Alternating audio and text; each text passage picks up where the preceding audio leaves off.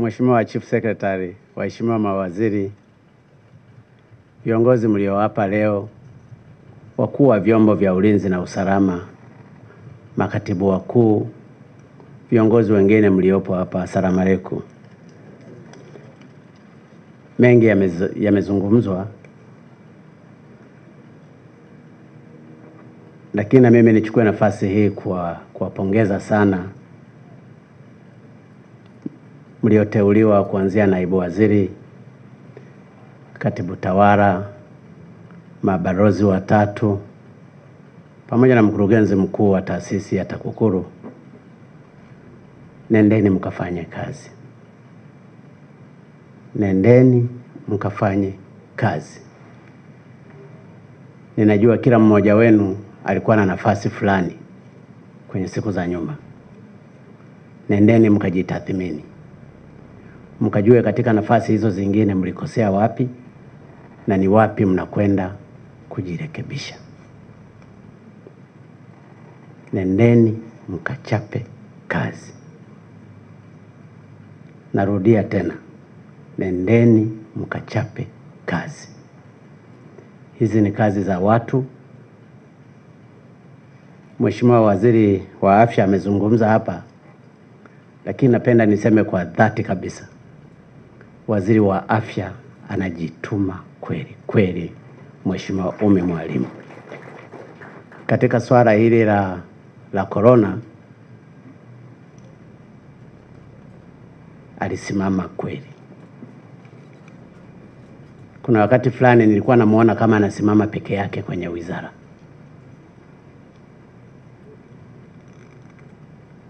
Yeye sio doctor, sio professional doctor. Sasa unaweza kujiuliza, mtu mwanasiasa anasimama peke yake kuzungumzia profession ya udaktari, wasaidizi wake wote waliopo pale ni madaktari, huoni ile impact. Kwa hiyo nakupongeza sana Umi. Najua nilikutesa, sitaki kueleza mengi, lakini ni kweli aliteseka. Kwa sababu kwa siku mara nyingine alikuwa anapigiwa simu zaidi ya mara 8. Iwe saa 8, iwe saa ngapi. Na unapokuwa kwenye vita saa nyingine kubembelezana hapana. Anajua. Lakini Mwalimu nakupongeza sana. Umeisimamia hii wizara kwa ujasiri mkubwa. Kwa hiyo Mheshimiwa Naibu Waziri, kafanye kazi. Wewe ni professional, kamsaidie huyu mama. Lakini mkawasaidie pia Watanzania. Unajua kuna mambo mengine madogo tu lakini yanaleta impact kubwa. Sitaki nizungumze mkasema na msema mtu. Lakini kwa mfano wewe More, kule jimbo lako uwe na hospitali ikajengwa na ikamalizwa, halafu usipeleke madawa hata kwenye jimbo lako Siha, usipeleke madaktari, na uko naibu waziri, maana yake unastahili. Message sent. Solidarity starts home as well. Kwa hiyo unapopelekwa jukumu lazima utimize wajibu. Nilifanya mabadiliko hapa ya Commissioner Generali wa Immigration. Yule bwana si yuko hapa leo? Hayupo. Anafanya kazi. Anafanya kazi. Wa magereza, sorry. Samahani mama, nimekosea.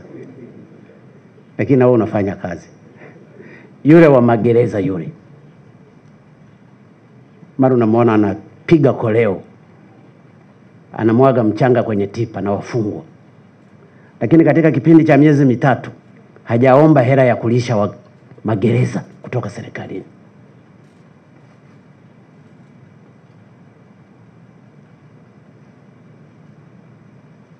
Wale waliokuwepo wa vyeo walikuwa namsumbua kidogo, akaandika barua huku napo ikachelewesha.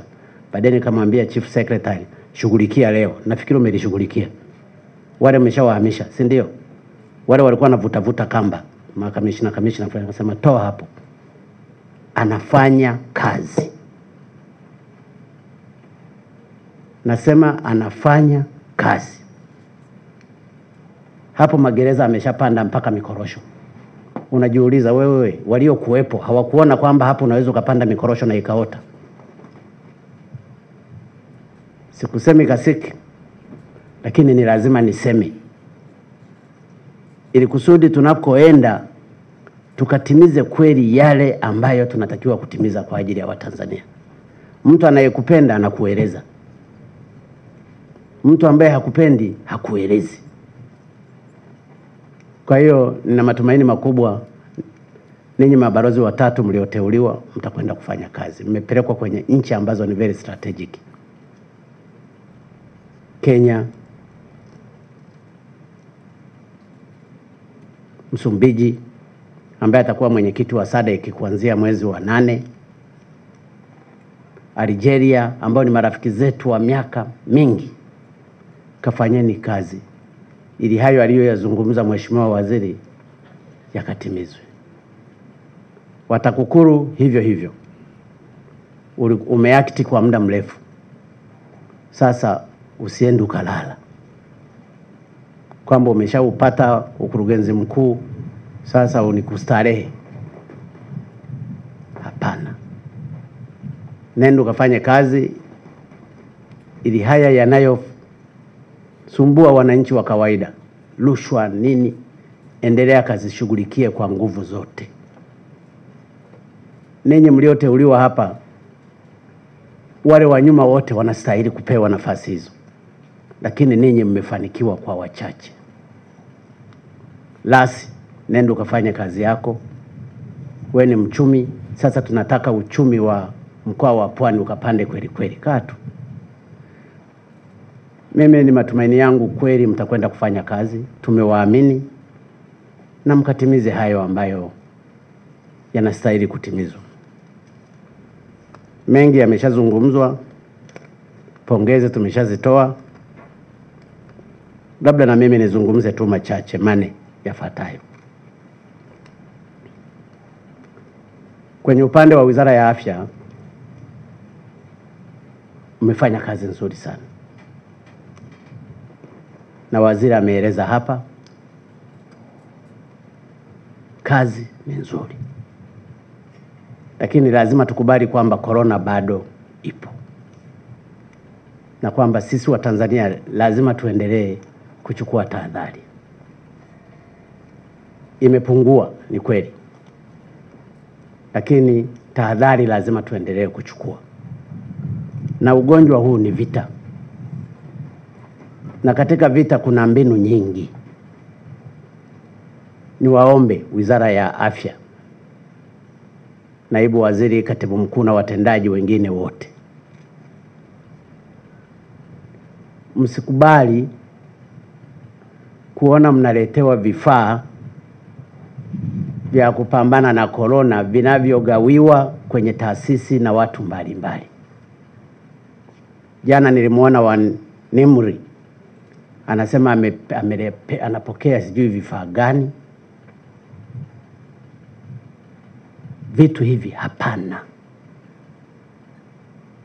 Kama ni kupokea kifaa chochote cha kupambana na corona, lazima kipitie Wizara ya Afya na kiwe checked. Sio mtu amekaa huko ana kitaasisi chake. Tunaomba michango mingine ya watu ya kupambana na corona. Kuna mahali fulani walikuwa wanaitisha mradi, tutachangia hivi. Hapana, hii ni vita. Katika michango hiyo unaweza ukaletewa hata barakoa zenye corona. Na hasa kwa sababu trendi yetu inaenda vizuri, na trendi hii inaenda vizuri kutokana na hatua tunazozichukua. Yako mengi tunayoyachukua, mengine wala hatuyatangazi. Vya bure, vibaya.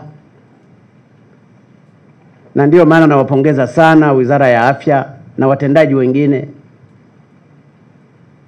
kwa sababu barakoa sasa hivi zinashonwa hapa hapa, na Jeshi la Wananchi inafanya kazi nzuri sana.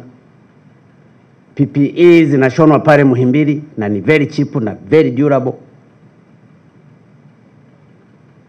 Nilifikiri huu wakati wa fedha zile tulizopewa za Global Fund zitumike kutengeneza vifaa vyetu wenyewe. Kwanza vitajenga ajira, vitacreate ajira, lakini pia tutasave fedha na zitatumika kwa watu wengi. Kwa hiyo niwaombe sana Wizara ya Afya, naibu waziri huko hapa, waziri upo, katibu mkuu mpo, kalisimamieni hili. Na kwa mtu yoyote atakayepewa mavifaa ya kuzuia corona, halafu mkayapima yakakuta yana corona, huyo mtu apelekwe kwenye kesi ya jinai, hata ya mauaji kama wauaji wengine. Kwa hiyo watendaji wajiepushe kupokea. Na ndio maana umemwona waziri hapa amezungumza, tunataka hera. Tutatengeneza barakoa zetu wenyewe. Tutanunua vifaa ambavyo tunajua vimekuwa tested na kwenye maabara yetu na kujua hiki ni kifaa kweli kinachofaa kwa ajili ya matumizi ya Watanzania. Niwaombe ndugu zangu wa Tanzania, kwenye hili tuchukue tahadhari kubwa. Corona inashuka chini, inaelekea kuisha, lakini tusije tukapandikiziwa corona kwa uzembe wetu au kwa uzembe wa mtu yoyote. Mtu akitaka kusupply kitu chochote msaada, hatukatai. Peleka Wizara ya Afya. Pale kuna wataalamu watafanya assessment ya kila kifaa. Kama ni kits zitafaniziwa na ndiyo ipo pale Wizara ya Afya kwa ajili ya kulinda afya zetu. Kwa hiyo Mheshimiwa Waziri kalisimamie hili, naibu waziri kalisimamie hili, katibu mkuu kalisimamie hili. Vyadezo vinaua. Tunahitaji misaada na tunawashukuru sana ambao wameamua kutusaidia. Kwa mfano wanaotusaidia kwenye education kama ulivyozungumza Profesa. Naomba wafikishie salamu za shukrani nchi ya Canada, European Union na wengine wengi watakao kuwa wanajitolea kwa ajili ya kutusaidia. Lakini kile watakachokuwa wanatusaidia ni lazima tukipangie mikakati ya kuweza kuleta manufaa ya kweli.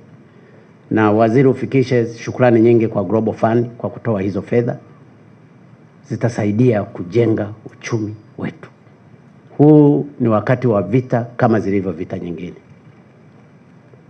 Ndugu zangu, tumeeleza hali ya ugonjwa huu wa corona imeshuka sana.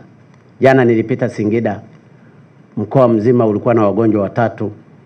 Nao wanaonekana tu ni positive, lakini wangeweza wakawa wameondoka. Kwa hiyo wanasubiri tu wapimwe wakawe negative waondoke. Kwa hiyo reti imeshuka sana. Nimetembea kwa gari kutoka mkoa wa Geita mpaka hapa Dodoma. Nimecheki watu njiani. Watu wanajishughulisha na shughuli zao. Wanalima, wanafanya nini? Wako very aggressive, na hiki ndicho tunachokitaka kwa ajili ya kujenga uchumi wetu. Sasa kutokana hii hali kwamba inaenda vizuri na Mheshimiwa Waziri amezungumza hapa, tumeamua sisi kama serikali vyuo vyote vifunguliwe tarehe 1 mwezi wa 6 2020. Kwa hiyo niwaombe wizara zinazohusika, hasa Wizara ya Elimu na Wizara ya Fedha ambayo inahusika sana katika kutoa mikopo kwa ajili ya wanafunzi. Leo ni tarehe 22, si ndio? 21. Kwa hiyo tuna siku 9. Hizi wizara zinazohusika, Wizara ya Fedha na Wizara ya Elimu na wizara zingine zinazohusika katika hizo vyuo, vijiandae ili hivi vyuo vitakapofunguliwa pasije tena pakawa na kero nyingine.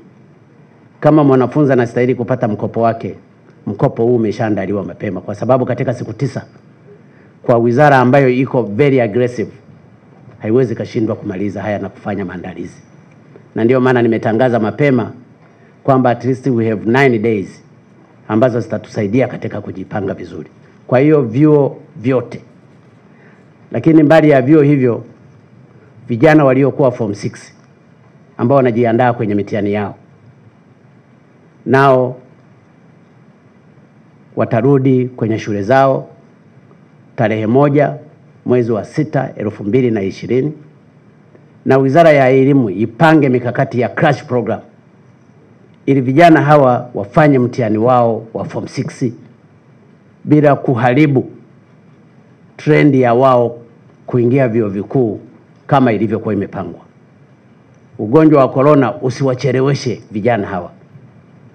Na ndio maana kwa wanafunzi wote wa form 6 waanze masomo kuanzia tarehe 1 mwezi wa 6, samahani. Kwa zile shule zingine za sekondari na shule za msingi, tujipe muda kidogo. Tuangalie hii fezi ya vyuo, kwa sababu wanachuo ni watu wanaojitambua, ni watu wazima. Tofauti na mtoto mdogo wa darasa la kwanza na kadhalika. Tujipe muda, tutaona trend inavyoenda, na wao baadaye tutawapa nafasi kadiri tutakavyokuwa tunaendelea kupambana na ugonjwa huu wa corona. Michezo pia, nafahamu kila mmoja anapenda mchezo. Hata wabunge wanaendaga kwenye michezo. Na katika trendi tuliyoiona Lafle, sina uhakika kama kuna mwanamchezo yoyote aliyefariki hapa Tanzania kwa corona. Kwa hiyo kuwa na michezo pia kunasaidia kufight corona. Na michezo iko mingi, kila mmoja na mchezo wake. Lakini michezo ni kitu ambacho kinasaidia kupambana. Kwa hiyo nimeamua nayo michezo, kuna ligi daraja la kwanza, ligi la pili na kadhalika. Kuanzia tarehe 1 mwezi wa 6 nayo ianze. Kuna michezo ya majeshi, kuna michezo ya nini. Ni lazima watu wafanye michezo. Sasa taratibu za kushangilia na kuangalia zile zinaweza zikapangwa vizuri na Wizara ya Afya pamoja na wizara husika ya michezo, ili ile observation ya distance ikaendelea kuwepo katika transition period kadiri tunavyoenda. Lakini michezo iendelee. Na kuna michezo mingi, hata michezo ya kuigiza. Mtu anaweza akaigiza yuko huko na kadhalika. Ni lazima tusijilimiti sana. Na madaktari wanazungumza herd immunity inaongezeka kama watu mnakuwa kwenye contact. Ukimfungia, kutokana na literature tulizosoma, kwenye nyumba, siku utakapomtoa immunity yake itakuwa imepungua by 30%.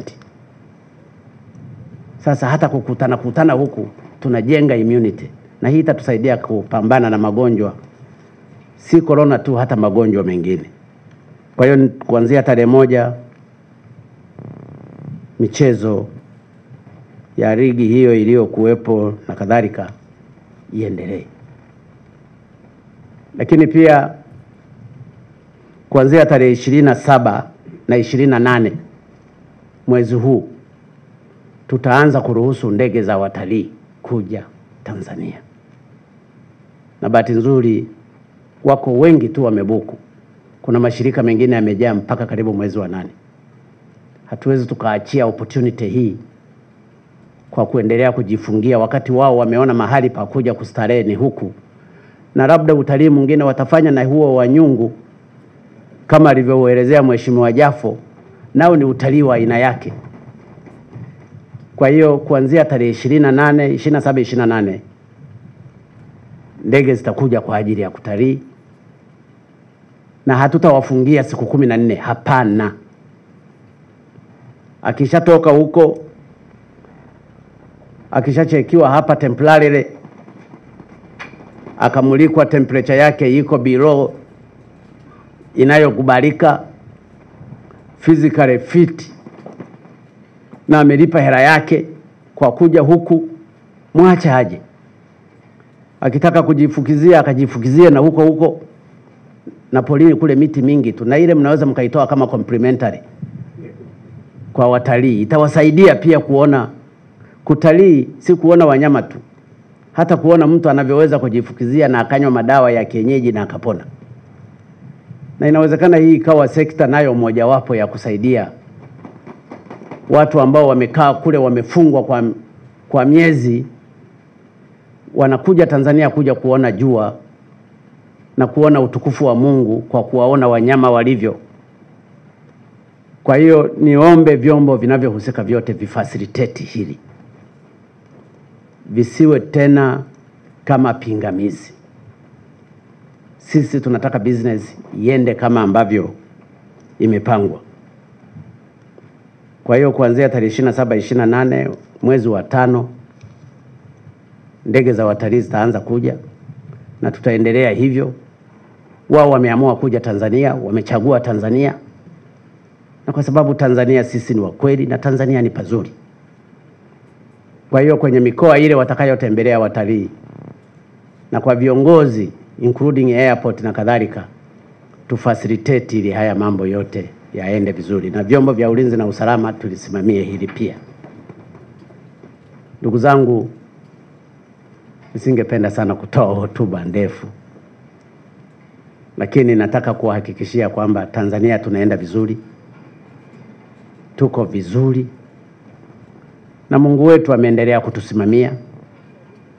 Tulianza na Mungu, nina uhakika tutamaliza na Mungu. Hakuna mahali popote taifa lililomtegemea Mungu likashindwa. Na mimi nataka kuhakikishia kwa dhamira yangu na mawazo yangu yanavyonituma, Mungu amejibu maombi yetu. Amejibu kwa kiasi kikubwa, amejibu kwa kishindo. Yale tunayoyaona ni miujiza wa Mwenyezi Mungu. Kwa hiyo tuendelee kumshukuru Mwenyezi Mungu, na katika maandiko wanasema shukuruni kwa kila jambo. Na ndio maana nimewaomba ndugu zangu wa Tanzania watakaoguswa kuanzia Ijumaa kesho, Jumamosi pamoja na Jumapili, tukaitumie hizo siku pia kwa wale watakaoguswa kumshukuru Mwenyezi Mungu. Nimekuwa nikiandikiwa message na machifu. Kuna chifu mmoja kutoka Loria kule akanambia sisi pia tunaomba Mungu, tuna miungu yetu. Nikasema ruksa, endeleeni, kwa sababu Mungu ni yule yule ambaye tunamuomba. Inawezekana pakawa na definition tofauti, lakini niwashukuru tena ndugu zangu, na kwa ninyi wateuliwa wapya, ninaomba msiliangushe taifa hili. Kafanyeni kazi. Ninyi ni watu wazuri, ni wachapakazi, kila mmoja katika eneo lake. Nina uhakika mkienda kujituma mtafanya makubwa. Kila mmoja akasahau yaliyopita, mkaangalie sasa mnakwenda kuifanyia nini Tanzania kule mlipo. Kama huko Algeria, kwamba katika kipindi changu cha miezi 6 nimepeleka nini Tanzania kwa ajili ya Algeria. Amezungumza profesa pale. Algeria ni mahali ambapo elimu inayohusu gas, petroleum na kadhalika iko very advanced. Gas iko very advanced. Tanzania tuna gas nyingi. Huu ndio wakati. Wewe ni meja jenerali. Algeria tuna mahusiano mazuri sana katika majeshi. Wako wanajeshi wengi wamepelekwa training kule na they perform very well. Huu ndio wakati wa kusementi na kutengeneza bondi. Sio labda wewe kwa sababu ni mwanamkemia, electrovalent na covalent bonds, sio van der Waals forces ambazo zinaweza zikatumika, au hydrogen bond. Ni zile the strongest bonds kati ya Algeria pamoja na Tanzania. Msumbiji ni nchi very close friends, yameelezwa mengi hapa. Ni majirani zetu. Matatizo yao ni matatizo yetu. Kakuze biashara. Kenya, katika nchi ambayo imewekeza zaidi hapa ni pamoja na Kenya. Nafikiri the second au the third. Sasa kayajue hayo, ili uchumi wa Kenya na Tanzania ukajengwe kutokana na mahusiano yako. Na ndio maana nampongeza sana balozi wa Kenya aliyepo hapa. Yeye yupo kwa ajili ya nchi yake. Ndio maana alipoona kuna matatizo alijitokeza hadharani kwenda kuzungumza na kutetea nchi. Ninahitaji mabalozi wa namna hiyo. Ningetamani huyo hata ahamie Tanzania na mimi nimteue balozi akawakilishe mahali pengine. Is a good ambassador. Ni Mdigo. Kwa hiyo ni dada yake Naomi. Ameoa.